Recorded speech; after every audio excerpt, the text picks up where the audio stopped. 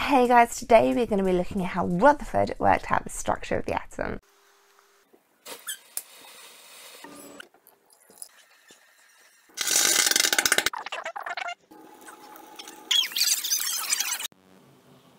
People originally thought that atoms were like plum puddings, with this large positive sphere with electrons randomly dotted all over them.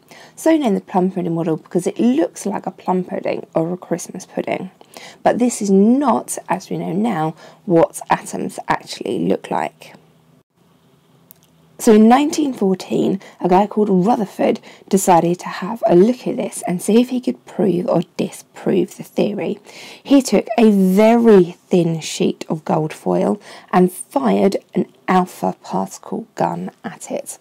Now, what you would expect if it was a plum pudding model is that all of the alpha particles would just come straight back. Because just remember, alpha particles have 4 mass and 2 atomic number. So that is 4 neutrons and 2 protons, but no electrons. So alpha particles actually have a positive charge. Now, you would expect that they would just all come straight back if the plum pudding model was correct and that there was a positive charge all over the place. What they actually found is that most of them went straight through. Now, this was quite weird because, well, this is not what they were expecting. And then occasionally you'd get a few that were a little bit deflected. And then every so often you'd get one that would come straight back. Now this led Rutherford to introducing the nuclear model, where we have a positive bit in the middle. Now this positive bit in the middle would allow most of the alpha particles to go straight through because there was nothing positive there to stop them. Some of them to be deflected a little bit as they got a little bit close to the nucleus, and then very occasionally some of them to come straight back. And this is the model that Rutherford came up with, that there was a positive middle and a negative surrounding. Now, you know that nuclear models, the structure of the atom, are a lot more complicated than this, but this is as much as you need to know about Rutherford for GCSE. I've included a video from my advanced chemistry channel which goes into this in a lot more detail if you're interested. Here we're going to be talking about the different models of the atom that have gone throughout history. So atomic models have a really, really long history, starting off in ancient Greece, going through to now and to the future. So we're going to be looking at Dalton, Thomson's models, Rutherford models, and then moving on to Niels Bohr's models. So starting off in ancient Greece, the word atom in ancient Greek means uncuttable. So when Dalton was developing his model, he thought an atom was a solid ball. This is also sometimes described as the billiard ball model. Dalton thought this was the smallest thing possible, so he called it an atom because he didn't believe it could be cut into anything smaller. In 1897, J.J. Thomson did a number of experiments where he found that there were bits inside of the atom, and he showed that these bits had a negative charge, and he calls these corpuscles. We now know these as electrons, and he described that corpuscles were evenly distributed in a large positively charged sphere, and this is what we commonly know today as the plum pudding model.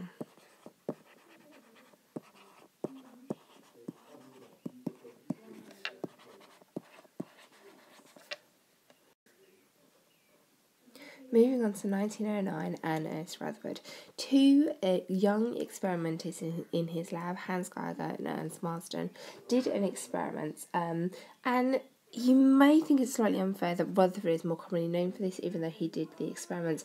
But you need to think about or remember the way the peer review's done. I'll do a video on this to explain it properly. But Rutherford's the one that's known for this, even though he didn't actually do the experiments. Now, the experiment that Geiger and Marsden did was the gold foil experiment. They fired alpha particles which you have to remember are helium nuclei without electrons, they have a positive charge. They fired them very quickly out of a gun through a very thin sheet of gold. Now the hypothesis, if Thomson's model was correct, and the gold foil would have a positive charge all over it, the alpha particles would be slightly deflected all over the place, so that all of the alpha particles would behave in the same way. When they did the experiment, what they found is a large number went straight through, which was very curious if you were expecting the sheet to be evenly distributed. A few of them were partially deflected, and then a very, very few of them came straight back. So this was completely the opposite to what they were actually expecting to happen. So the new model that they came up with is of an atom which has a positive charge in the middle and then a lot of empty space around it, which is filled by electrons. Now this would work with the alpha particles because when there was just electrons they would pass straight through. When they came close to the nucleus they would be deflected, and then when they hit the nucleus bang on they would be fully deflected. And since most of them went straight through, we can say that most of the atom is made up of a positive charge and a few alpha particles are going to get deflected, and the very, very rare ones that hit bang on are going to be fully deflected straight back again. There were a few additional modifications to Rutherford's models. Moseley discovered that the charge in the nucleus went up by 1. Rutherford then discovered protons. These are the charged positive bits in the nucleus. So this explained the change in the charge going up by 1, but it didn't explain the change in mass, which confused people for a while, until James Chadwick eventually discovered neutrons.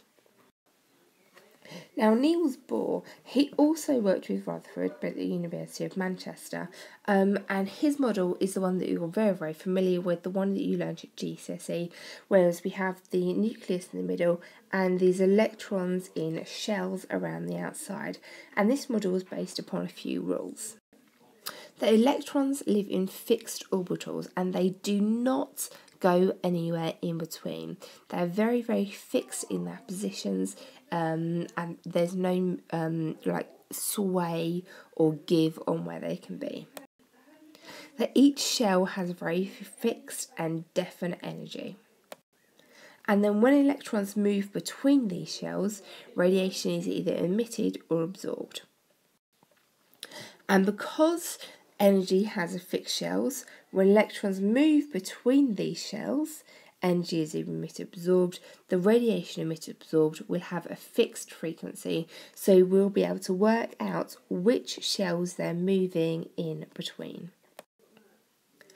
So this model fits really well with the known experiments because we have the data for radiation, light that is emitted from atoms. So when they move down levels, light is emitted, and when light is absorbed, they move up energy levels. This is where your GCSE stops, and I'm afraid to tell you, this is wrong. But it's not wrong, it's just not a complete picture of everything you need to know. Things are a lot more complicated than this. So this is the nuclear model of hydrogen. And I have to remember this is 3D, not 2D. We've always drawn it at 2D in GCSE, but this is not a circle going around, this is actually a whole sphere going around. And for GCSE and for Bohr's model to be correct, you would have this electron orbiting the nucleus at a fixed location, in a fixed radius, and it wouldn't be moving anywhere in between. And then we come across Heisenberg's uncertainty principle, and Heisenberg is my absolute favourite scientist of all time because I absolutely love electrons. And Heisenberg's uncertainty principle says that you can know the location, all the speed, and now momentum, because my brother-in-law insisted I put momentum in there, not speed. but you can never know both at the same time. So you can either know speed or you can know location, but you can't know both.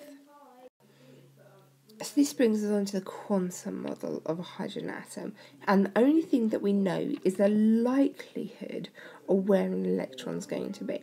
So you can see from the dots that I'm drawing on that the likelihood of an electron appearing is in what we would know from Bohr's model as a shell, but every so often they are going to do something a bit weird and appear in other locations.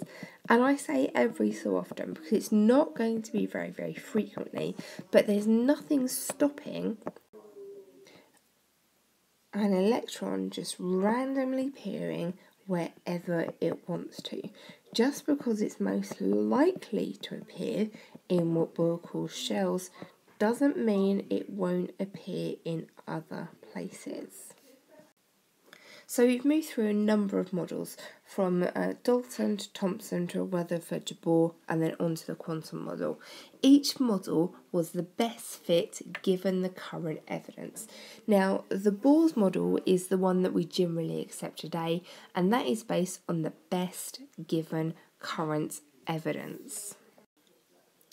Now, the future is all quantum physics. For for A-level chemistry, for even your chemistry degree, you don't have to know quantum physics, but that is going to be delving deeper and deeper into the future of the atom. We're going to be dividing protons, dividing electrons, dividing neutrons, quarks, gluons, leptons, really, really complicated stuff that for A-level chemistry, for chemistry degree, you don't have to worry about, but people that like quantum physics are really, really obsessed about.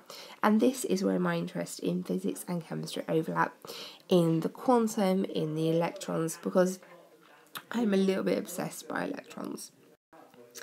I really, really hope you found this video useful and interesting. Subscribe so you don't miss any more of my videos.